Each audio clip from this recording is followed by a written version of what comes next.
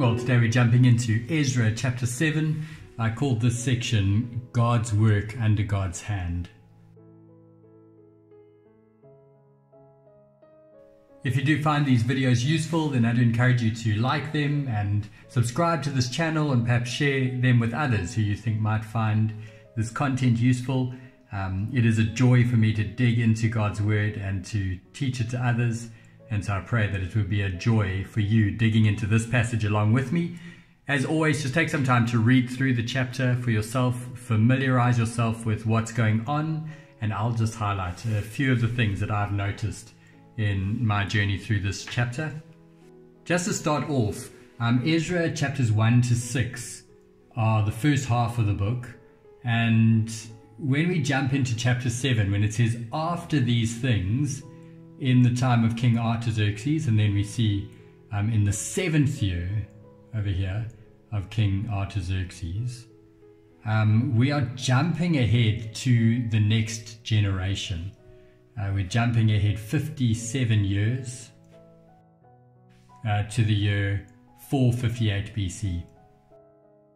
So by the end of chapter 6 of Ezra, the temple was completed, which was the task that they'd been sent home to do, and after the temple was dedicated, 57 years have passed. So it's a whole new generation and some new events happen. And it's worth just highlighting some of the key characters. I think that's the most helpful tool for us to use in understanding what's happening in this section. And so just one character worth noting is Artaxerxes, king of Persia. So we saw Cyrus, and then we've seen Darius. Between Darius and Artaxerxes, there's a king called Xerxes, and you can read all about him in the book of Esther.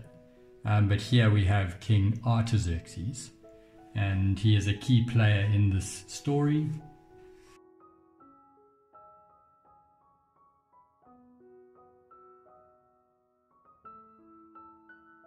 So in Old Testament narrative, if you followed a number of my other videos in Ezra, I would have used the narrative plot arc, which is generally a really helpful way to see the structure of a passage. But in some stories like this one, it's worth looking at the characters, and they help you to see what's happening. And so Artaxerxes is one key character. But finally, in the book of Ezra, Ezra himself enters the scene. So let's just highlight where we see Ezra in this story and a little bit about who he is. This idea of Ezra being a teacher, following in the line of Moses, he's set up to be very much like Moses in this section. I'll highlight a bit of that in a moment.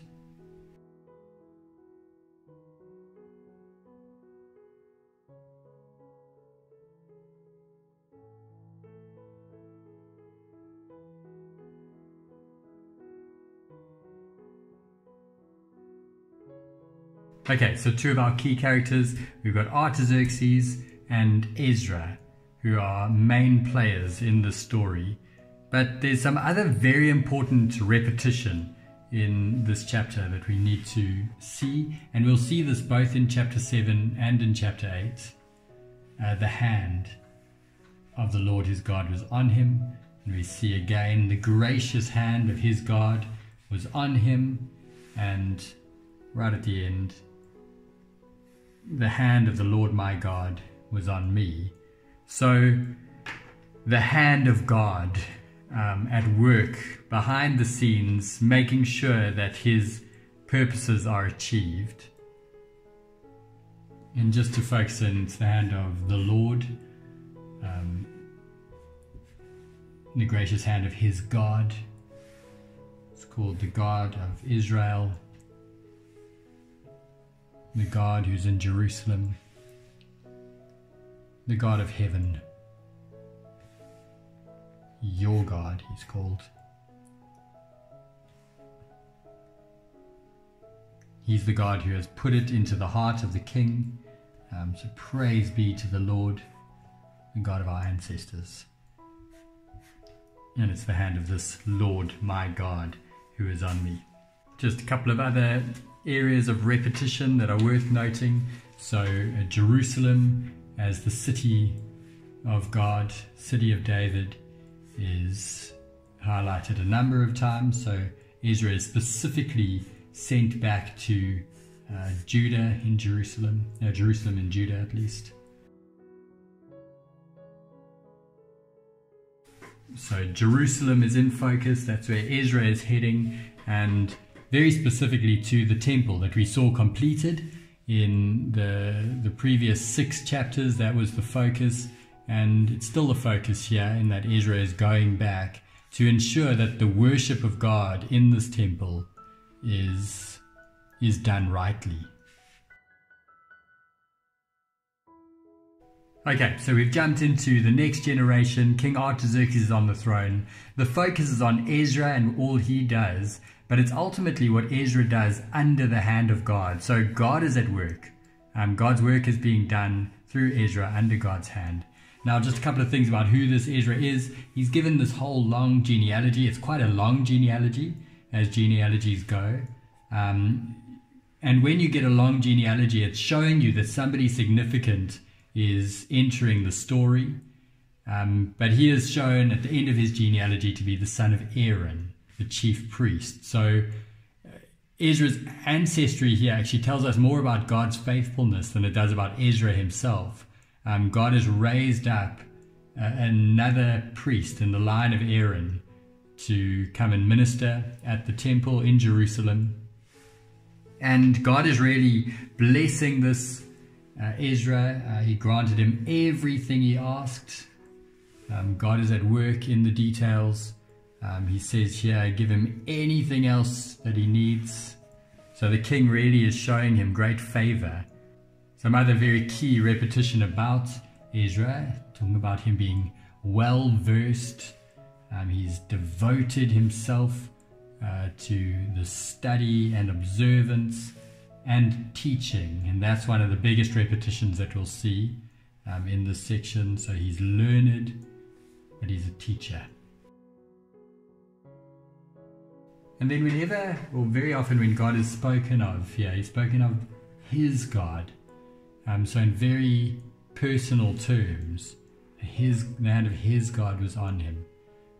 Even as Artaxerxes speaks about God, he speaks your God.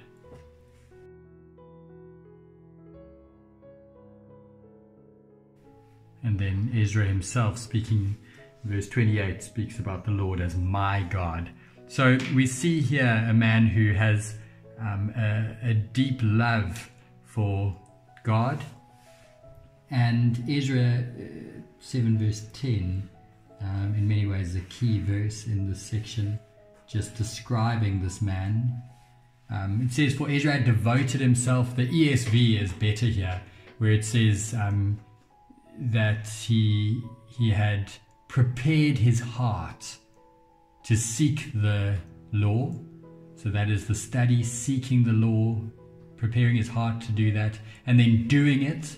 So he sought the law, studied the law, he did it, and he taught it.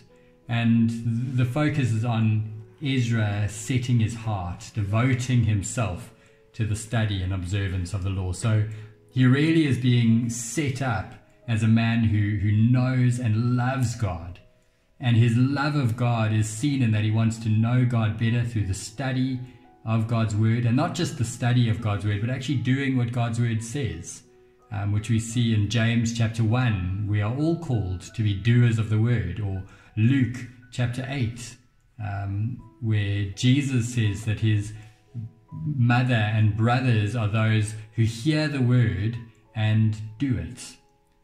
And Ezra here is shown as somebody who does God's word. He observes it and does what it says.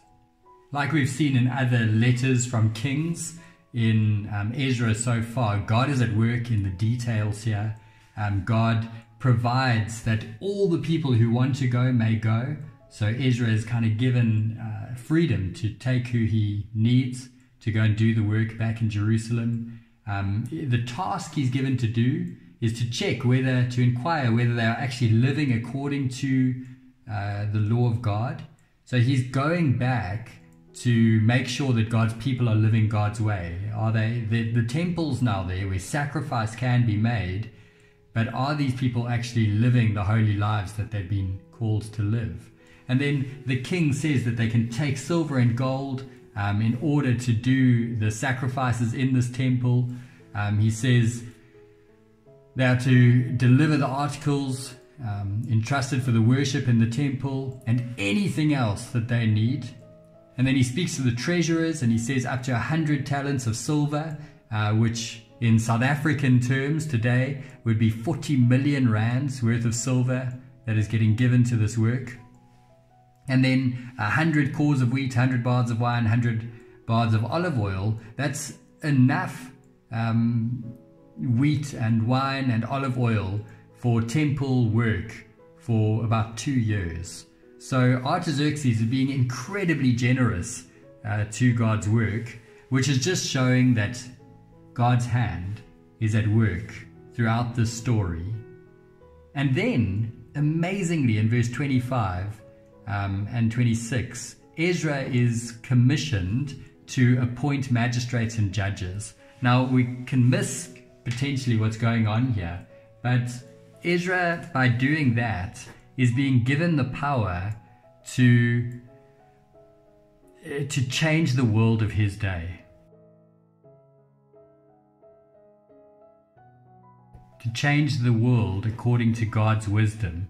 He's setting up magistrates and judges who will administer justice according to the laws of God, and he's to teach anyone who doesn't know them.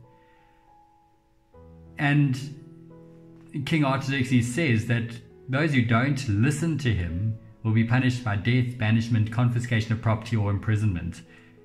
Ezra is being set free to set up the world in Jerusalem to run God's way. It is an incredible thing that's happening here. Ezra sees that he is fulfilling scripture throughout this section, where it says here that the Lord put it into the king's heart to bring honor. This is more literally to beautify God's house. And that's something that we saw prophesied in Isaiah 60 verse 7. And so Ezra sees what's happening here as a direct fulfillment of Isaiah's prophecy. It's incredible to see God at work in all the details of this story. And so under God's hand, Ezra takes courage and goes to do the work that God had called him to do. And as we dig into a story like this, it should encourage us. We are also, as God's beloved children, we are living under God's hand, and he's given us work to do, which we should take courage to do. But as we continue through our journey through Ezra, we'll see that although he is a great leader, he couldn't do the one big thing that needed to happen. He couldn't change the hearts of the people he was leading. In chapter 9, 2 chapters time, we see him literally pulling his hair out because he couldn't change the people's hearts, which should catapult us ahead to another man, another descendant from the people of Israel, who we are given a much longer genealogy for in Matthew chapter 3, a genealogy that takes us all the way back to the Lord God. Jesus said to be the Son of God. And as he steps onto the stage, we see that he is ultimately the longed for one. He devotes himself to the study of God's word, to doing it and to teaching it to others. But ultimately, the gracious hand of God is seen in our Lord Jesus, as he has hands of grace that are eventually stretched out on the cross, making it possible for sinners like us to actually live under God's hand courageously as we do God's work. And Jesus changes everything for us. And as we look at him, as we know that we are now a people living under the hand of God, we too can take courage to do the work that God has given us to do.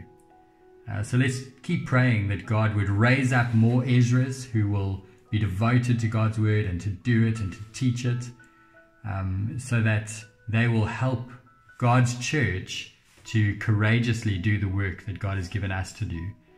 This is the work that Jesus said in Matthew 28 of making disciples of all nations. So let's pray that we would see many more in the church courageously doing that work. Well, God bless as you dig in further to this great chapter.